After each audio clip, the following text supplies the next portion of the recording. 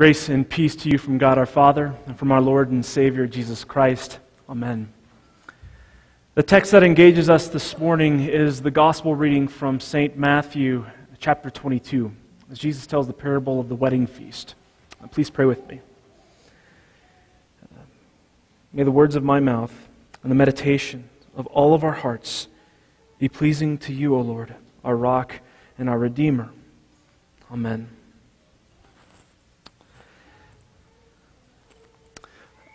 I love fall, and I didn't realize how much I missed it until experiencing the last few weeks of our first fall here in Colorado Springs.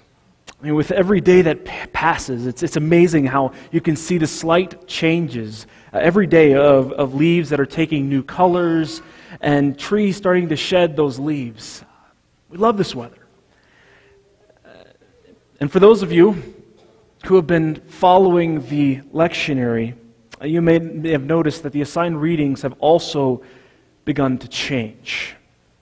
As we near the end of the church year, the scripture lessons begin to teach more explicitly about the end time, the last day, that reality, and what that will be like. The readings can often have an uncomfortable nature to them as they describe issues that we don't like to think about.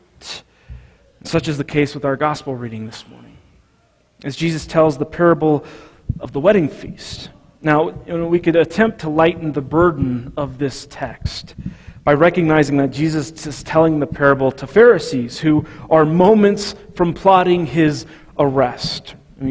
Rather than telling this parable to Christians who are faithfully sitting in worship this morning. But for those who are willing to listen, Jesus' parable paints a tragic picture of what happens when people are unaffected by the generosity of the king. Jesus creates two scenes where people live disconnected from or ignorant to the king's generosity. In the first, with those who ignore the invitation in the first place, and then the wedding guest who apparently didn't read his. And again, Jesus spoke to them in parables, saying, "The kingdom of heaven may be compared to a king who gave a wedding feast for his son, and sent his servants to call those who were invited to the wedding feast, but they would not come." Now, how would you describe the kingdom of heaven to someone? Maybe it would look something like the picture we get in Isaiah 25, as we saw earlier from the Old Testament reading, as we see this picture of this holy mountain where there's this great feast of incredible food, of well-aged wine, an endless party. Maybe something like that. One of those parties that you would never dream of not attending. A party that you can't believe that you're invited to. You get to be part of this. And yet, when it comes to the kingdom of heaven here in this parable, the reality that Jesus describes in his parable is that of a kingdom, the kingdom being like a wedding feast that none of the invited guests want to attend. Not just any wedding feast, but the biggest party the people in this land would ever know. The king's son is getting married, and the king is sparing no expense in the celebration. But when the day arrives, none of the invited guests come. And somehow this is a picture of the kingdom of heaven. Well, again, he sent other servants saying, "Tell those who are invited, 'See, I have prepared my dinner. My oxen and my fat calves have been slaughtered, and everything is ready. Come to the wedding feast.' But they paid no attention and went off, one to his farm, another to his business, while the rest seized his servants, treated them shamefully, and killed them." How many times does the king need to ask his guests to come? The initial invitation should have been enough. The personal announcement from his servants on the day of the feast should have covered any gaps in communication. But this king is willing to even send out his servants a second time to go and reach out to his invited guests that have ignored him already. Only this time, the message increases in urgency. In case you didn't get the message before, dinner is no longer in the future. The feast is ready. My best animals have been slaughtered and prepared. There is no more prolonging this event. Please come now. But the invited guests have a clear response. We would rather go to work doing what we do every day rather than attend your once-in-a-lifetime event. What you've done for us means nothing and will have zero impact on our lives. And then some of the wedding guests even are so against attending this event that they shame and kill the king's servants who come and announce it. We don't want to hear another word about this feast. How many ways do we have to say it? We aren't coming. Well, the king was angry. And he sent his troops and destroyed those murderers and burned their city. Then he said to his servants, "The wedding feast is ready, but those invited were not worthy. Go therefore to the main roads and invite to the wedding feast as many as you find." And those servants went out into the roads and gathered all whom they found, both bad and good. So the wedding hall was filled with guests. Those original invited guests should have seen this coming, right? Did they actually think the king was going to cower in response to their message of bloodshed and simply just go away? I mean, not a chance. He's the king. And spurning his generosity is an offense that should not be taken lightly. Now, most of us, I would hope, are not at the point where we would kill the king's messengers for the invitation they carry. You know, Jesus is clearly indicting the religious establishment of Israel who facilitated the death of the Lord's prophets, who have ignored the message. We, on the other hand, are the Gentiles who the king invited off the streets. And I'm sure most of us are ready for that great feast that is described in Isaiah 25 and wouldn't miss it for the world. So what does this parable have to do with us? Well, in the third commandment, we read, "Remember the Sabbath day by keeping it holy." What does this mean? We should fear and love God so that we do not despise preaching and His Word, but hold it sacred and gladly hear and learn it. From the beginning, the Lord has set apart a day for us to pause our work and find rest in Him.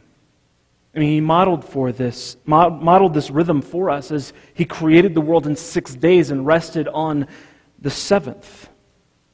The Lord generously offers us this day of rest every week by inviting us to gather around His Word and His sacraments, to find rest in His teaching, to find rest in the forgiveness of sins that He proclaims to us, to find nourishment in His body and blood broken and shed for us, a heavenly feast He provides not with the death of His finest animals, but of His Son, dying on a cross for us in our place, that we might not have to bear the wrath of the Lord, but rather live in His great and generous love for us. How often do we look casually upon our Lord's invitation to rest? How often do we turn to our other business or pleasure instead? How easily do we allow other things to take precedence over gathering together as the body of Christ around His Word and supper? How readily do we allow other things to take and fill the time the Lord has invited us to set aside as sacred? This time when He works on us and shapes and forms us and gives us His rest. I mean, one should hardly reduce this parable to be a warning against missing church on Sunday. But this is certainly a wake-up call for us to see that there are consequences for rejecting the Lord's generosity. That we do not remain neutral in our position. That as we struggle in our sin, our inclination will always be to despise the word of the Lord. It may start with legitimate excuses for other things that we need to do, like the invited guests in the parable who went back to their farms or to their businesses instead of to the wedding feast. But the sinner in each of us ultimately desires to say, "Don't tell me how to use my time." And it despises the generous thing that the Lord wishes to do, whether it's in our lives or the generosity that He wishes to show others.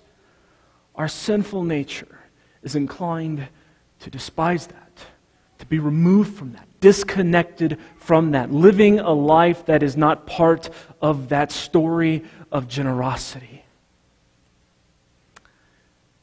And that isn't a small thing.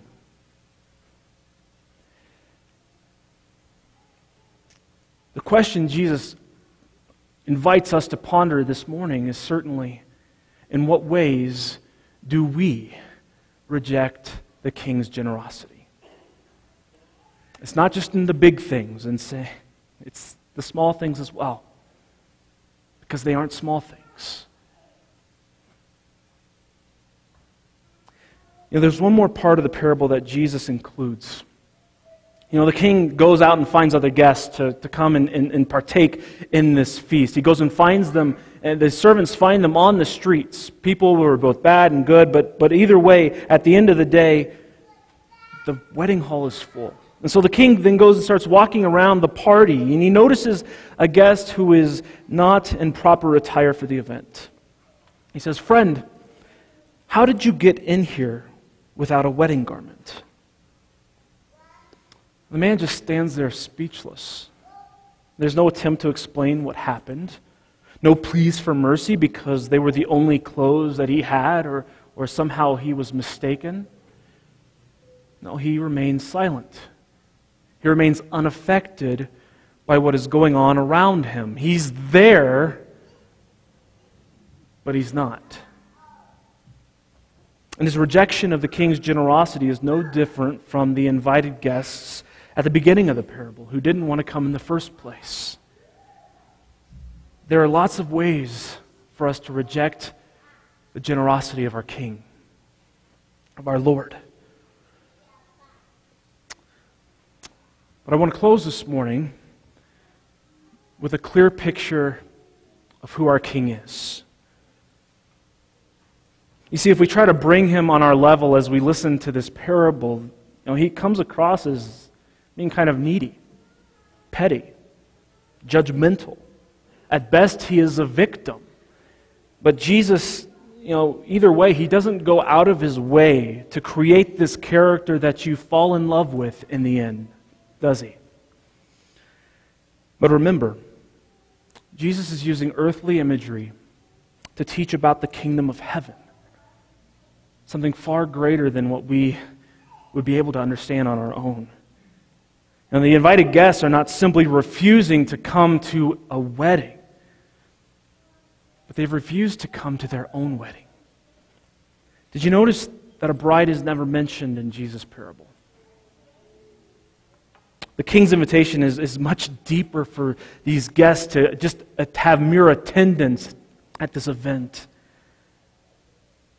The invitation is much deeper. He's inviting them to be part of the family, inviting them to enjoy the gifts of His generous heart, to live forever in the arms of His Son, a bridegroom who loves his bride more than she could ever imagine, who's willing to give His life for her, to give His life for you. Your King has given you more than an invitation. He has sealed you in holy baptism, giving you a generous promise that He will never leave you or forsake you, but will always and forever call you His child. That the rags of your sin, The rags that your sin has dressed you in will be covered in the robes of His forgiveness, that you will always be ready for the wedding feast that is coming. This is His invitation to you. This is His promise to you. This is where He invites you to be part of this story of His generosity that is flowing out to all people. This is the story of our generous King. And so we look forward to that day that we see in Isaiah 25, that day when we will be celebrating an endless feast, a feast of well-aged wine, a feast of rich food, a feast where we live in peace, a feast where we get to live in victory because death is no more. That we no longer live in this story where there is bloodshed and heartache and all of the other ways that sin wreaks its havoc. But the day is coming when we will live in celebration, where we get to enjoy this time with our King forever. So Jesus invites us to allow that reality, that promise, that hope to be part of our daily lives. To be part of us as we encourage us, as we do seek out that generosity of our King, as we see it all around us, as we allow it to flow from us to those who need it. That is the incredible story of our generous King. The day is coming when we will say, "Behold, this is our God. We have waited for Him, that He might save us. This is the Lord. We have waited for Him. Let us be glad and rejoice in His salvation." Amen. And now may the peace of God, which passes all human understanding, keep your hearts and your minds in our Lord Jesus. Amen.